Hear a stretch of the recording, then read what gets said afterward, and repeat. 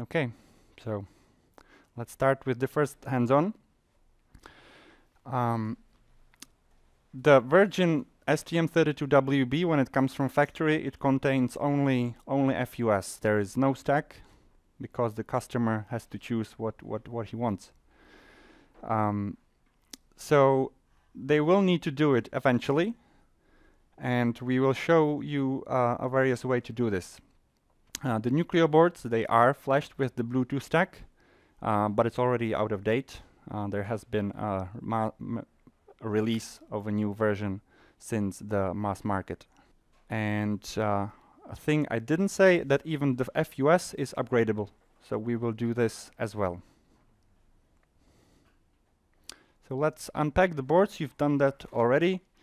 Just to summarize, the bigger board, we call it a Nucleo. The smaller one we call a dongle. So on a dongle, you will find a WB in a QFN48. There is no ST-Link on the board, so the easiest way to program is with the system USB bootloader. So to put the device in the bootloader mode, we need to put this boot switch into the position 1. So this will make the microcontroller boot into system memory and connect in USB DFU mode. So what I'd like you to do is put the boot switch in the position 1 and execute the batch file.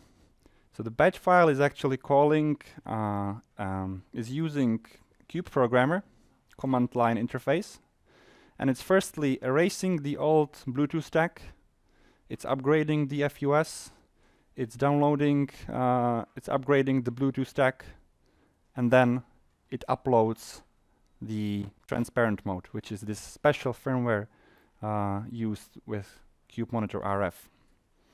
So there are actually four steps. When you plug in the dongle, the green LED should be off.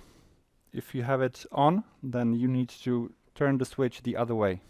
You need to put the switch on the other side. So the batch file is located in the hands-on 1, and it's called dongle. We have experienced an issue. There might be an old USB driver for the DFU. So in this case, it must be manually replaced. Okay, so this was just a quick exercise to upgrade the Bluetooth stack on the dongle. We could do the same thing with the Nucleo. I suggest you do that after, but due to time constraints, we will continue with something else. So this is I'll go quickly through that.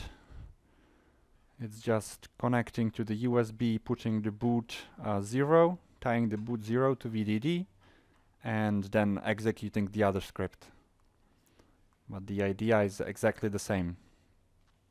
So now, as I said, it can also be done with JTAG. So some customers, they don't have, or they don't want a USB interface or UART interface, or they don't have it available on the PCB.